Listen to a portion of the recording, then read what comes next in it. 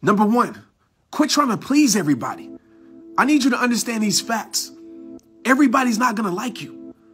Everybody's not going to support you. Everybody's not going to get you. I need you to stop living your life to be liked.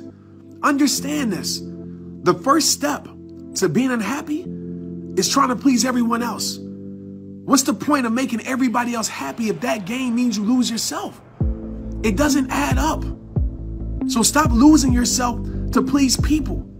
Stop losing yourself to impress people who could care less about you. Stop trying to please everybody. Number two, quit trying to control the things you can't control.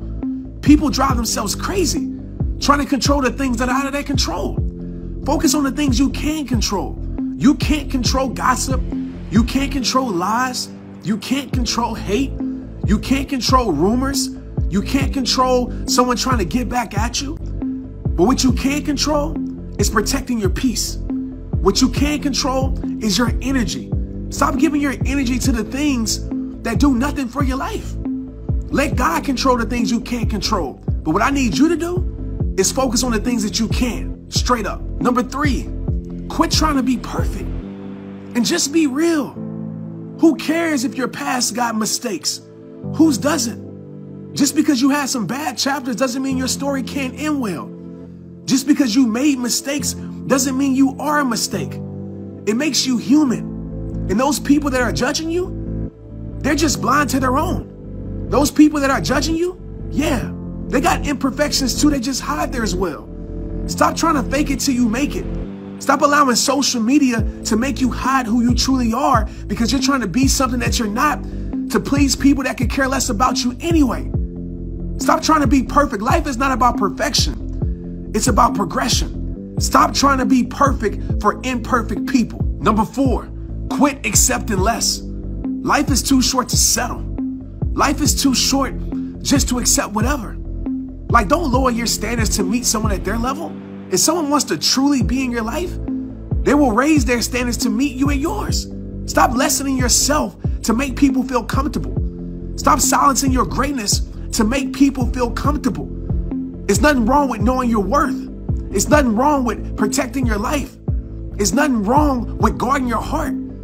Only people that want to use you will make you think any different. Number five, quit measuring your life. Stop thinking you're not enough because your life doesn't add up to what the world wants you to be.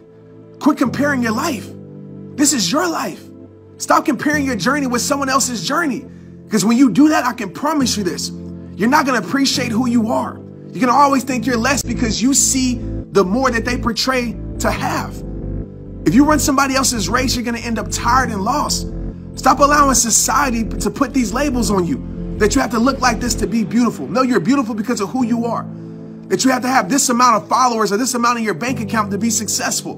No, you're successful because of who you are. You're great because of who you are. What I want you to do, I want you to grab a ruler. This is something I do that helps my life so much. It teaches me not to measure my life. I want you to grab a ruler. I want you to write on the back of this ruler what you're measuring your life with. This is society. This is people's opinions. What I want you to do, write on the back of this ruler what you're measuring your life with. Maybe it's comparison, etc. And I want you to break the ruler, okay? I want you to stop measuring your life, and I want you to start appreciating your life. Keep this ruler where you can see it every day to let you know that you're enough. Like I said in every single video, it all starts with you. Share this video with someone because someone needs it. If you want me to coach you, go to TrentsInnerCircle.com. Let's get it.